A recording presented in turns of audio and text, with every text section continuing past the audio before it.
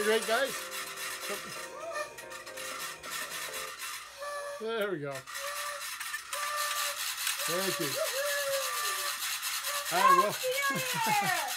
Hi, and welcome to our Happy New Year show.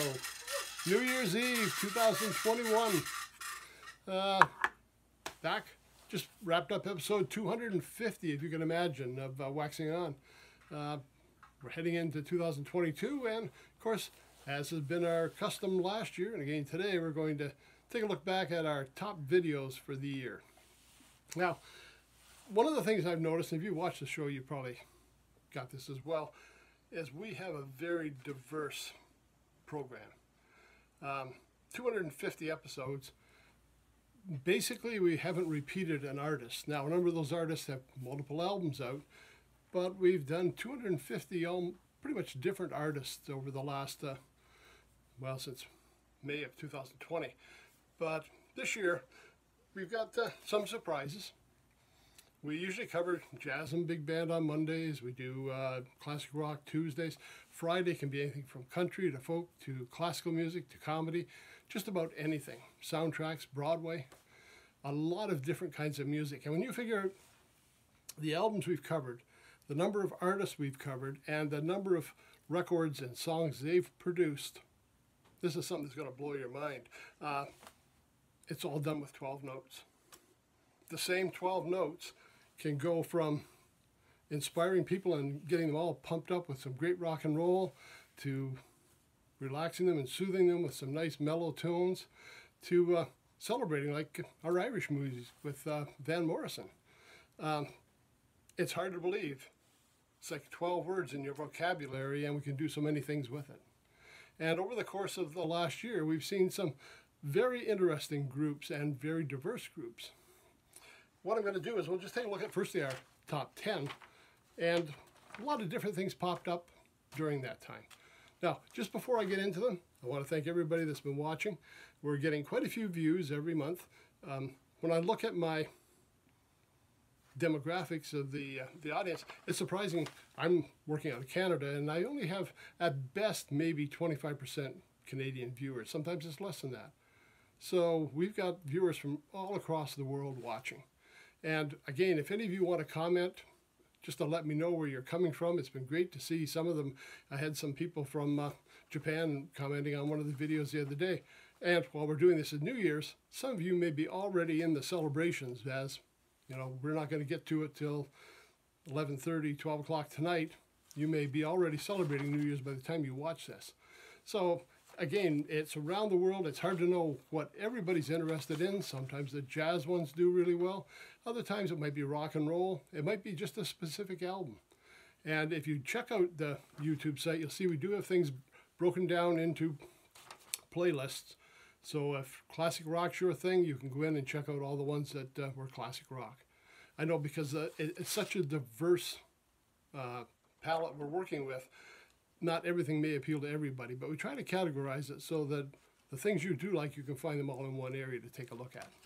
Okay, let's take a look. Number 10. Now, surprisingly, we had some ties this year.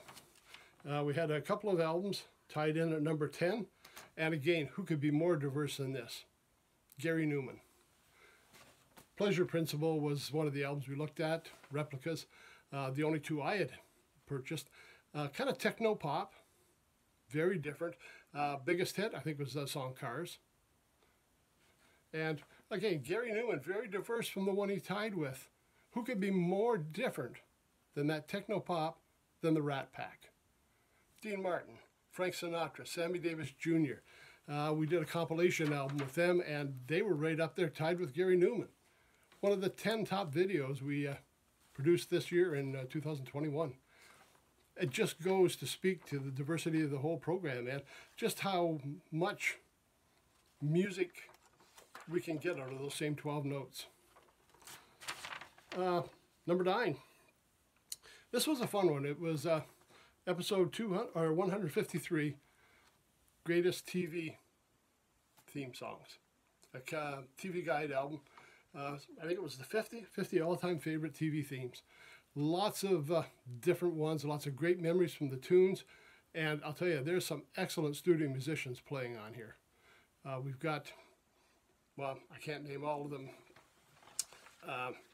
I know that a lot of them with, I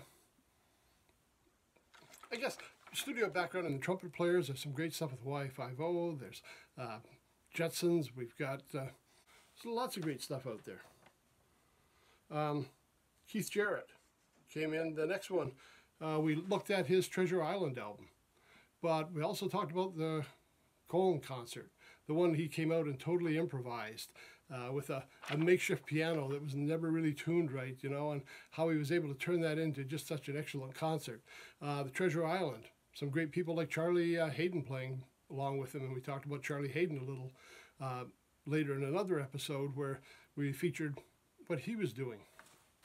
But Keith Jarrett, just an excellent piano player, had started out again with Miles Davis. There were so many great players came out of his band in the fusion years in the 1970s, and Keith Jarrett was one of them. Now, tied with Keith Jarrett for, what are we at now, 10-9, 8th place, was one that really surprised me. A couple of musicians, country, comedy, they were studio musicians, they produced jazz albums. Like, just what they did was so mixed. I mean, who would expect jazz from Homer and Jethro? A great comedy team who made their history by playing parodies of popular songs. And that was kind of their routine. And they produced a lot of albums. Like I say, they really jumped into the mix here because so different from what we had with jazz and the Rat Pack and Gary Newman. All of a sudden, this down-home country bumpkins doing Homer and Jethro routine was right up there in the pile. And also tied with that, again, something totally different, Carole King and their Tapestry album. I mean, Carole King had been known as a singer-songwriter, produced a lot of great hits. Tapestry was probably her breakthrough album, and one that's still selling well, and one that is just the epitome of what Carole King was doing. So many great hits on there. If you listen to it, you probably know them all and can sing them by heart.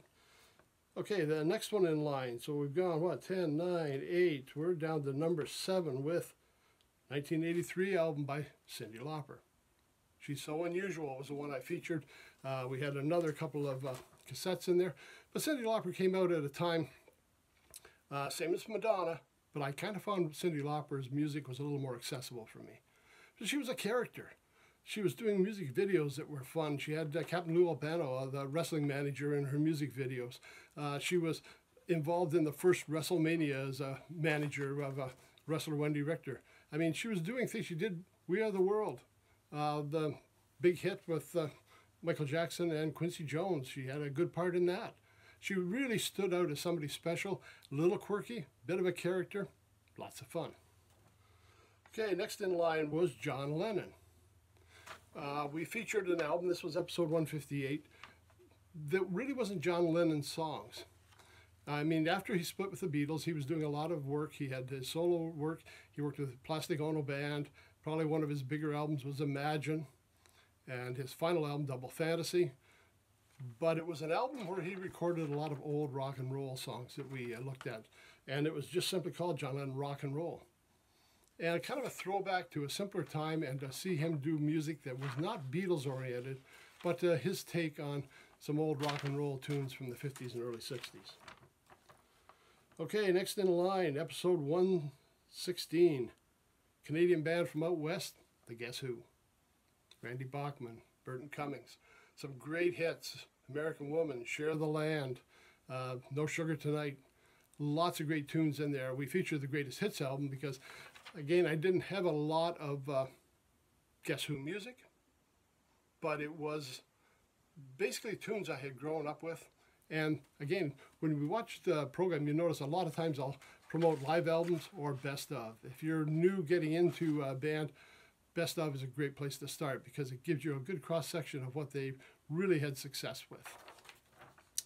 After the Guess Who, we had another Canadian band, this one from Toronto, Skip Kropoff and Bob McBride, and it was Lighthouse.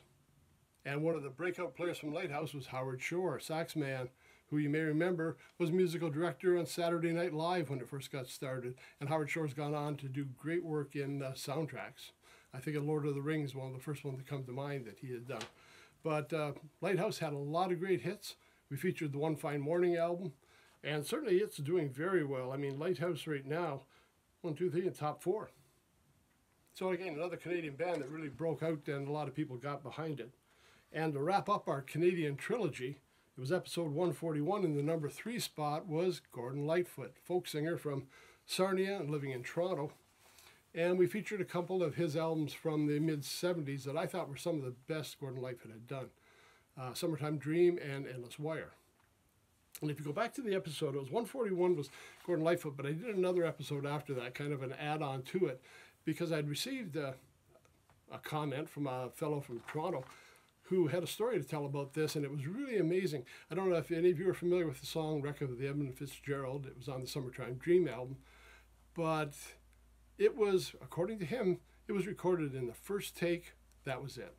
They sat down to play it first time in the studio, nailed it, and kept it.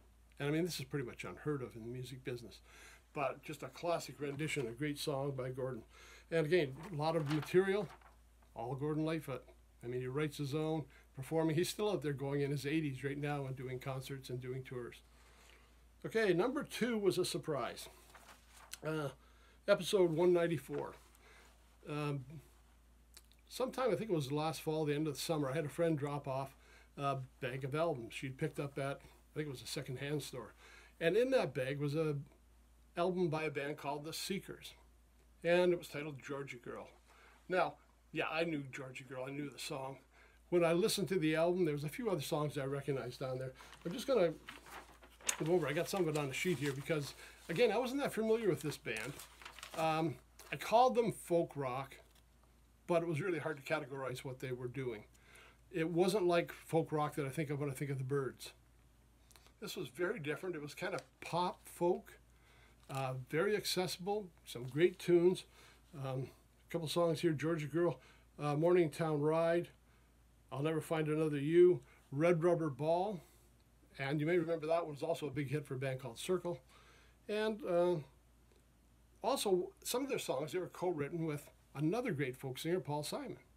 So they had some connection in North America as well. But I mean, this album really took off. It was, within a few weeks, it was our number 2 or number 3 contender for the number of views and a new release on our videos.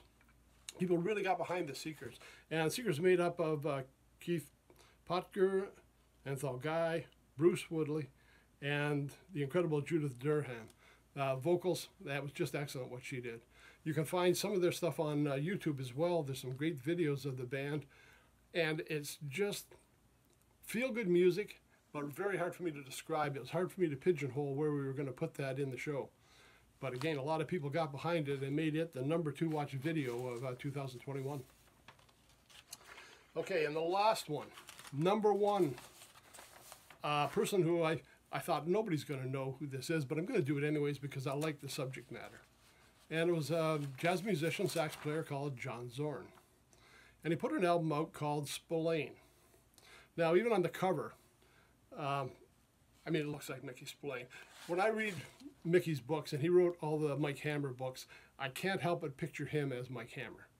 I know in the movies there was a lot of other people depicting him. Stacy Keach had Mike Hammer as his main character for the TV series. There were a couple of movies, I think one called The Girl Hunters, where Mickey Spillane actually played Mike Hammer, and to me that was the true character. So when you see this picture, that's who it really reminds me of, and I think that's who he's trying to depict. But it's based on books by mystery writer Mickey Spillane. Now, he had a great run. I mean, he sold millions and millions of books. Just an excellent writer. I enjoy his material. I read it quite often. I'm still rereading a lot of his books that I read a few years ago. And it's not just because of the story. It's the way he writes. I'll tell you, I enjoy every paragraph. I enjoy every sentence that he puts down there, just the way he writes the books. And John Zorn is trying to depict some of that in this album. Now, the album had 3 different sections. One was involving a string quartet. Then we had another section where Albert Collins is featured. And in the first section, he's got a jazz band playing the story of Spillane with a narration going along with it. Now, most times if you're a musician, you're used to looking at music on the page. Piano player, you got a number of different staves you're looking at. Other players, you see all those notes, everybody blends in together. John Zorn did something quite differently. I'll just read you what it says here. The album is named after mystery writer Mickey Spillane, whose novels featuring Detective Mike Hammer proved the basis for the album's title track. Zorn wrote Spillane on a series of index cards, each containing an outline or instruction for the musicians that was intended to invoke scenes from one of Spillane's novels. One card states, Scene of the Crime, number 1. High harp harmonics, basses, trombone drone, guitar, sounds of water dripping, narration on top. That's what they had. No music, no notes, no time signatures, no sharps, no flats. We want something to sound like the scene of the crime. Play what you think that fits like. You know, here's what we want. We want the harp, we want the basses and trombones, we want guitar doing something. Just figure it out and do what fits for you, you know. Can you imagine getting that as instructions as a musician? And luckily he had people that had the talent to pull this off, because that kind of direction, I mean, you can create some amazing stuff that way. Just everybody get that feeling and say, okay, this is what that feels like to me. I'll play what I think that is. And it worked. Musicians were not given traditional sheet music, but just a series of cues and outlines. That's just amazing. It's a great album to hear just from that standpoint alone, of how he was able to put a whole concept together with just cue cards and outlines and hints on what he wanted people to do. So that's it. 2021 #1 album, John Zorn Spillane. If you haven't heard of it, take a look around. I know it's on YouTube. I went on some of the streaming networks and no, I can't find it. You can buy hard copies. I know Amazon still has some. But if you get a chance to listen to it, it's just amazing to hear how this experiment works out. Again, I'd like to thank everybody for stopping by. It's been great having you with us for the last 250 episodes. We've got lots more to come. I'm hoping you'll stay with us into 2022. We'll see where that takes us. We originally started this program back in May of, again, 2020. The pandemic had started in March. I was looking for something to do, you know, to go through my albums and maybe share some ideas of albums that I had and you might be interested in checking out. Who would have thought 2022 we'd still be in the same boat? We're still in isolation here at home, not getting out hardly at all. This is really my main connection with the outside world, and it's kind of sad in one way and kind of great in another way. So if you do have comments, if you've got any thoughts, if there's certain albums you like or you'd like to have more information about, hey, make a comment. That's great. Don't be afraid to like. Don't be afraid to share. The more we can get this out, the more fun we're going to have with it. So hopefully we've got quite a few more episodes to go. Not because of the pandemic, right? We want to be out of that as soon as we can, but we may still keep this going after that. That was just kind of the thing that ignited the idea and got us going into doing this in the first place. So everybody, 2022, everybody have a great New Year's. Take care. Stay safe. We'll see you, I guess Monday we're back with a new episode. Thanks for stopping by. Okay, guys, hit it. Here you go. See you later.